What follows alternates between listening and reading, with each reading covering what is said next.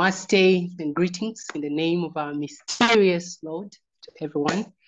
Yes, the VOSA, voice-operated support assistant, which is a reusable and reconfigurable voice-operated support assistant chatbot platform.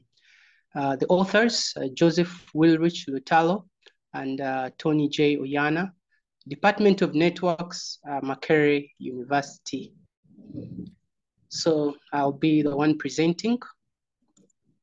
And yes, before we dive into the paper, you'll see the title is already there. We have this page showing a schematic of the system of the VOSA summarized in one diagram from the user to the chatbot and the whole network processing and that. On the right side, you see Joseph Willrich himself, and then we have the paper snapshot of the first page of the paper we are going to discuss. So welcome, and yeah. So Joseph Willrich Lutalo is a student from Makerere University, did his Bachelor of Science in 2011, currently doing Masters, and since 2011, founder, also lead researcher, 2014, at New Tracy, mobile and web ICT service provider in Uganda. The other author, Professor Tonny J. Oyana, is a PhD holder from University of Buffalo, New York, 2003. Currently the principal at Makerere University's College of Computing Information Sciences. Yeah, so let's go to the abstract. I imagine each one of us attending or participating will get a chance to look at the actual paper, but here we have a snapshot of the abstract. And we see that in the current research that's been going on in the industry shows that offering customer support in any form is a guaranteed means to boost and sustain business growth. So most of these modern support services are embracing automation to improve effectiveness, support scalability, reduce costs. However, in this research, we are going to use, we've used the design science research method to explore alternative approaches to delivering customer support, especially using virtual assistants, as we'll see. Also, in this research, we've managed to develop an original architecture for a voice-operated support assistant chatbot, which we'll see, and also a mechanism for encoding or developing knowledge models for this kind of system using question-answer knowledge bases. So there's some advantages we've found with this method compared to what's out there in the industry and also in academia, and we'll look at that later.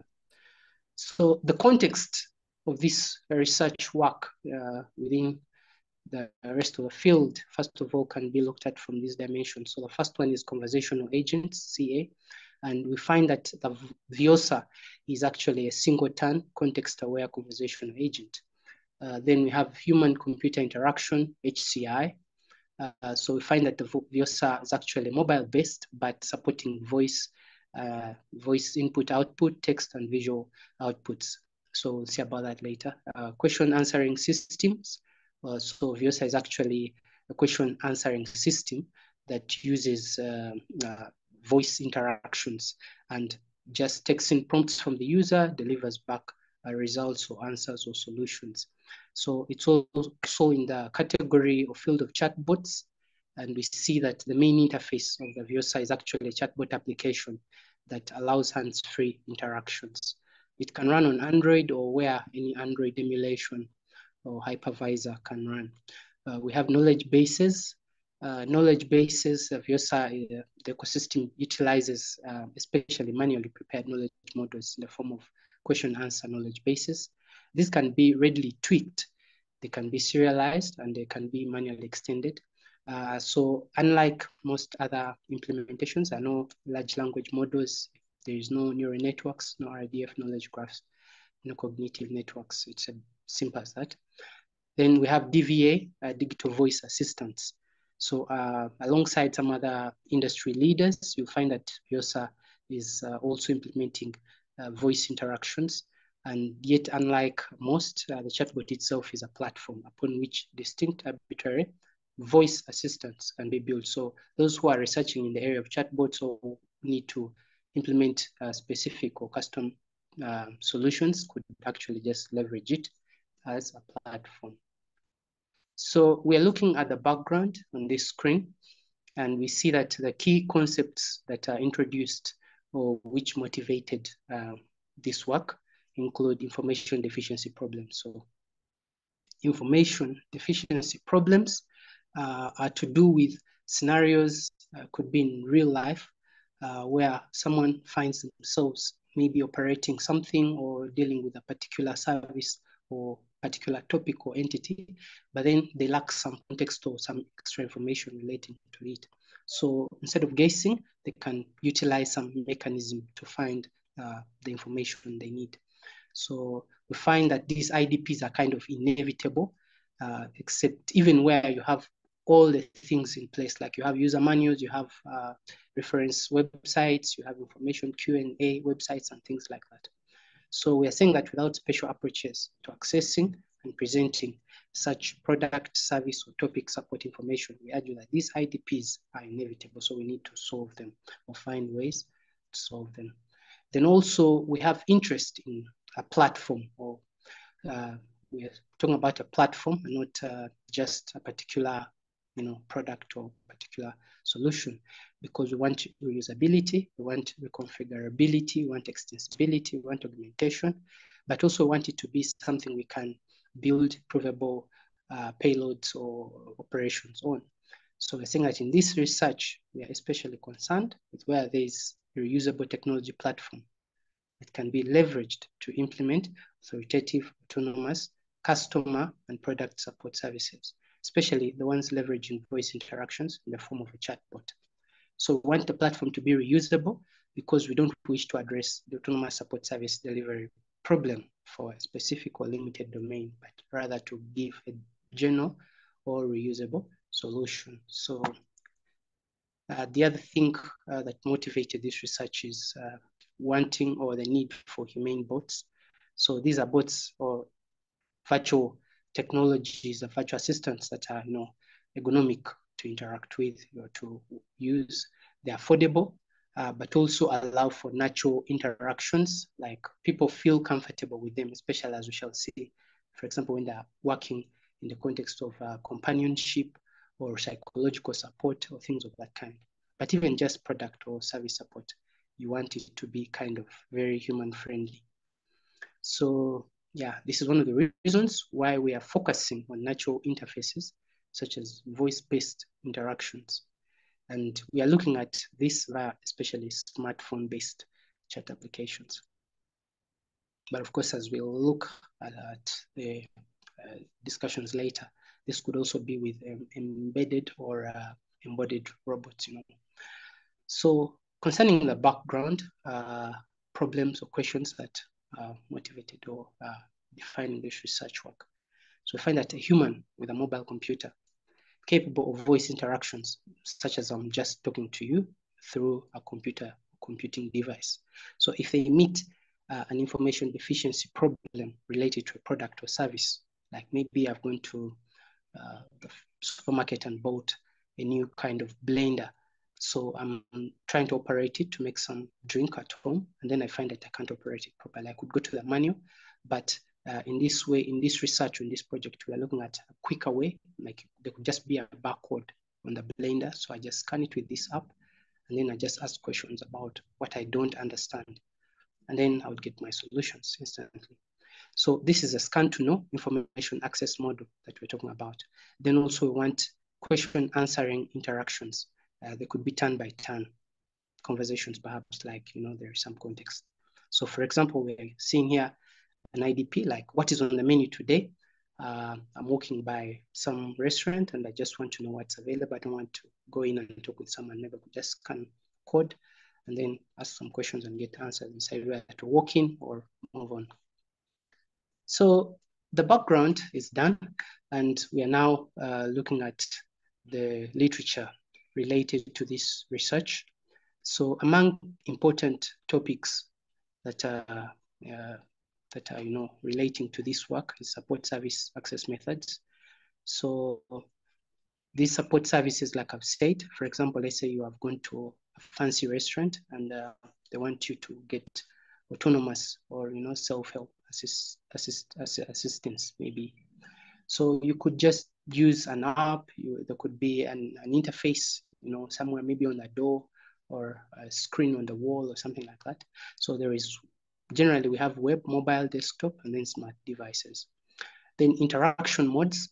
We are looking at whether this interaction with this system is through text, like if you're just typing with a chatbot and then getting maybe on a terminal. However, it could be vocal or oral, like you're just talking to this robot and it's talking back to you. And then it could also be visual, like you're seeing each other, or it has a camera, or it generates images on the fly based on your interaction or something like that. Then knowledge modeling methods. So we are looking at in the field, most of the work around this area is touching on large language models. Some people are exploring with traditional neural networks, then knowledge graphs, and then some work is actually exploring using question answer corpora graphs. So in this project, you'll find that we are especially interested in that area. Then conversation modes, find that some of these chatbot systems, interaction systems, are supporting multi-turn conversations. Like you start a conversation, and then maybe 10 sessions later, you ask something related to the first session, and then the bot or this system actually is intelligent enough, has some context of memory, but also other things we will see, then context awareness, then also nonverbal communications, like having a robot that just doesn't give you feedback in terms of text or visual, but also maybe emotional, or sentimental output. So you'll find that the VOSA, the system we are talking about here, for example, gives you some image that might be custom depending on what it's replying to. Then application areas, some of these systems are being used to support general products, services, in general. Then we have IDP solvers, general information deficiency problem solvers. Of course, here we are using the term to generalize. Then companionship robots. So those looking at the paper, you'll find that there is a table trying to summarizing the state of the art across the field right now. So in the first column, we have the various leading or popular chatbot technologies. And then we have 5 other columns next to that, which are helping us to contrast their performance, their characteristics, and how they differ from the project we're talking about in this paper. So we find that we're looking at accessibility, we're looking at supported interactions, then conversation modes. We're also looking at knowledge modeling, which approaches, which technologies are being used behind the scenes. Then target scenarios, in which context, in which kind of cases are these chatbot or assistant technologies being employed or applied. Then lastly, we have a column for some interaction links, because a lot of this work is kind of cutting edge. So some people may not know how to verify or follow up or evaluate some of these technologies. So these links are to help you to jump to those sections on the internet and then be able to see and get a feel of what is actually happening. So first of all, the replica, we find that, for example, for accessibility, it supports the widest range, followed by most of the others are just supporting either web, like Kiku is only on web, Cortana, desktop, Siri, mostly mobile, Google Assistant, mobile, of course, with web aspects. Then VOSAC is specifically on mobile at the moment, but of course, with emulation, it could be taken to other platforms. Then we have supported interactions.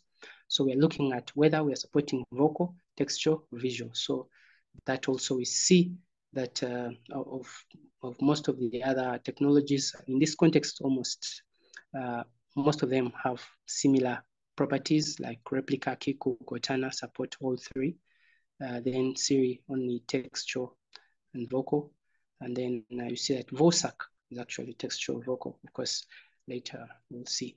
Then conversation modes, multi-turn, single turn. The knowledge modeling, we have people who are employing technologies such as GPT, large language models behind replica. We have knowledge bases, I talked about in the general sense for Kiku.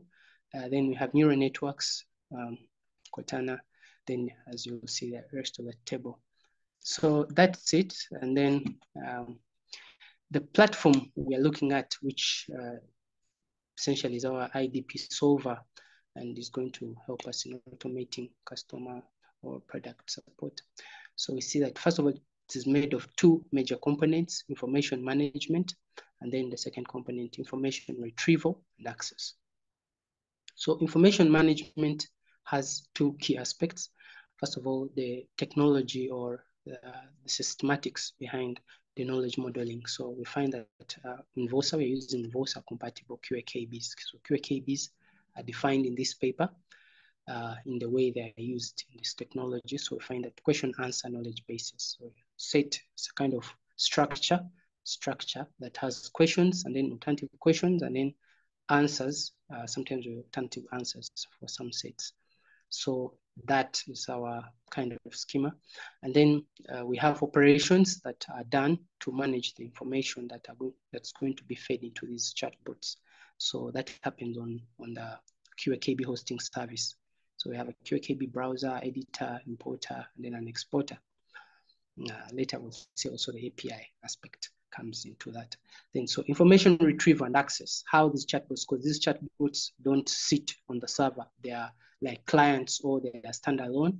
Actually, as you see in the paper when we are concluding, you find that we can actually use the VOSAC chatbot independent of a server using some clever ways to bring in the knowledge models.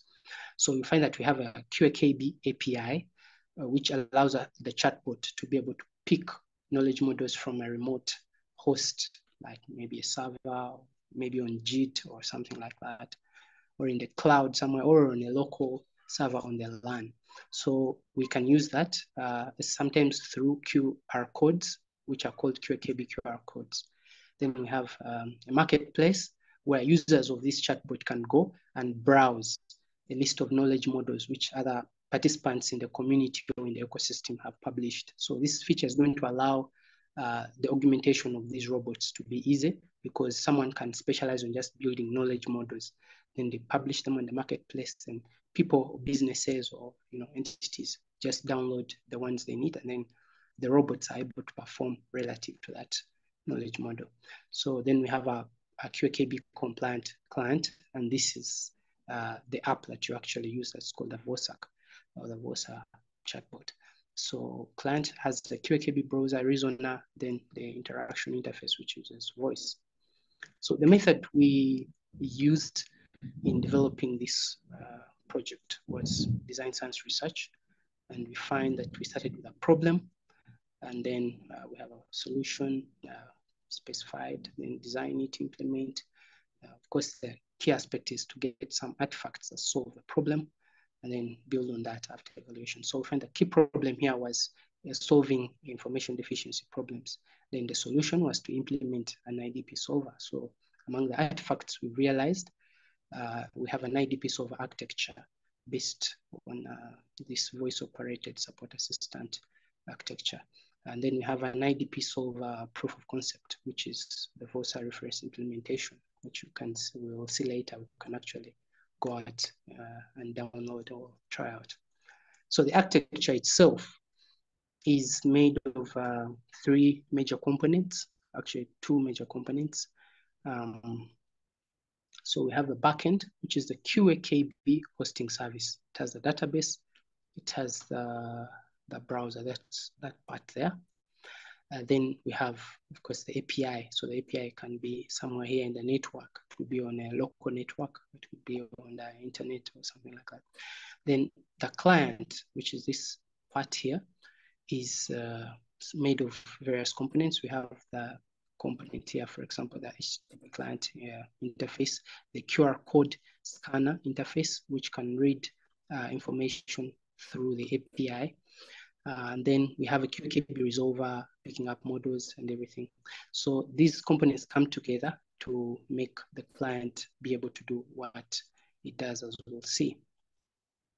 So when using the VOSAC, the key entry point for most users is that they're going to come across a QAKB, which is telling them that you scan this QR code to access our customer support services, or to access the product support services, or maybe a tourist, you've entered a jurisdiction you're not familiar with, but they've put a signpost next to the road and the QR code, and they're saying, if you want to ask questions about this area, just scan this QR code. So it's going to be something like this. So you scan that, and then inside that QR code, you'll basically just find something structured like what you're seeing here. So in real life, the VOSAC is actually out there. You can download it. The link is given there. Then also you can check out a demonstration of this. Try it out. Here's some screenshots here showing us someone trying to ask a question in relation to services at Menuza Bites, a popular shop here in Entebbe, Garuga. And you see that it gives back some textual information, but also, of course, it talks. Of course, we couldn't capture the talking here. We'll see it in a demo. So talking of a demo, I'll just show something here. Click say, proceed, for me to manifest next action.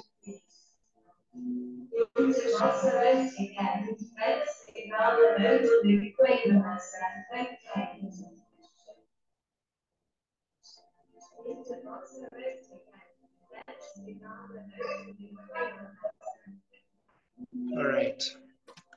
So that's it.